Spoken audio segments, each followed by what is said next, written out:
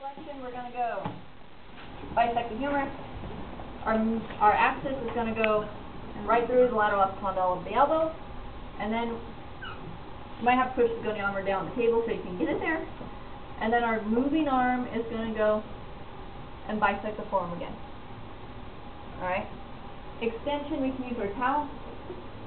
For the folks who are going to have hyperextension, which you probably will. Holy moly.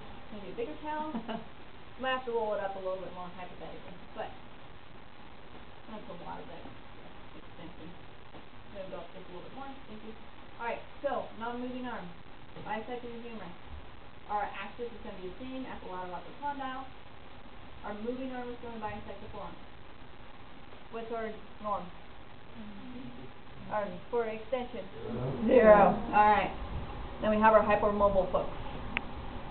Okay. I have a C.